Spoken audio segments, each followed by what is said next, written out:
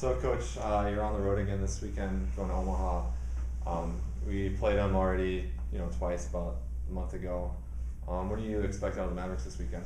Well, it'll be an interesting series. We're finally back in WCHA action, and I think we all need points right now. When there's light at the end of the tunnel, the second half of the year is going to go very quick. And our goal is we want to get home ice, and the only way we're going to get home ice is we're going to have to take home ice on the road. And Omaha too. I mean, they want to be a top 4 team. So it's just interesting how everything's going to evolve. And we played them a month ago, so it's really it's from a recovery standpoint. There's not much recovery. We're back at it against those guys again, and I look at those. I look at the University of Nebraska-Omaha as our rival in the WCHA. So we just have to go in there, and it's going to be a very difficult place to win games.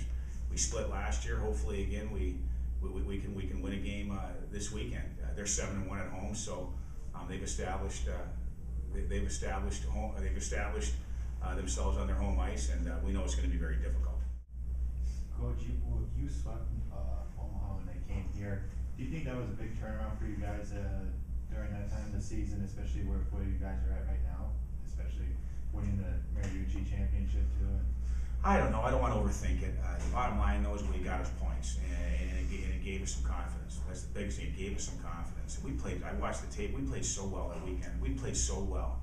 We had under 40 turnovers for the weekend, and a lot of times you're getting 25 to 30 a game. So we took care of the puck. We managed the puck well. We played hard. We were physical. We were very good on our penalty kill. We're spending a lot of time on our penalty kill this week and watching the tapes against Omaha. We just had good jump. And you'd like to bottle that energy. You'd like to bottle that execution that we had that particular weekend. But it was a big weekend for us. There's no question. It was a confidence builder for us. We were.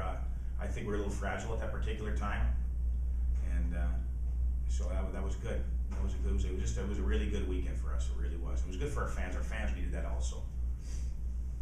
Will Dan be back on Friday, Matt? Yeah, I'm going to go with Danny. He's hot right now. You guys see it, and he's hot, and he's got in baseball. He's got the ball. He's got the puck right now.